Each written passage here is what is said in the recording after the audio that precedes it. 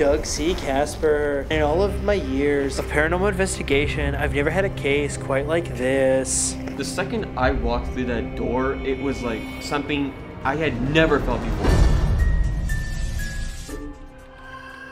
This episode, the crew is called to Alamo City, where in a peaceful, quiet neighborhood, a suburban home hides a dark secret.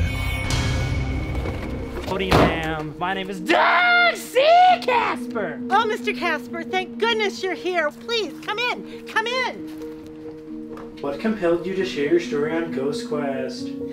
I guess Season 38. I just wanted closure. I want to know what's going on in my home. Marie is a single mother. For some time, she and her son Anthony lived a quiet, peaceful life. But in spring of 2019, tragedy struck, and at the age of 19, Anthony took his life. When did you begin to feel his presence? About 4 months ago, I was walking past his room and I heard a sound, like this strange, crying, wailing sound. And I opened the door and there he was, just sitting on the bed, crying and holding one of his dolls, just so upset. And then I looked at him.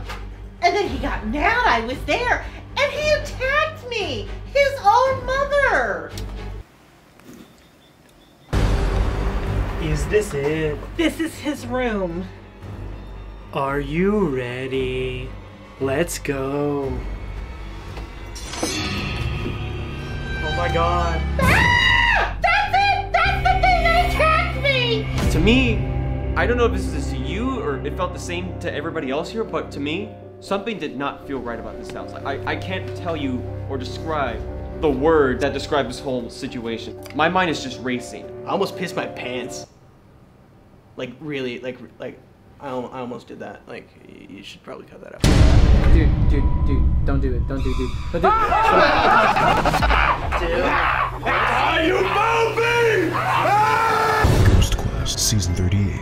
Watch the full premiere Friday, October 13th at 8/7 Central, only on WMC.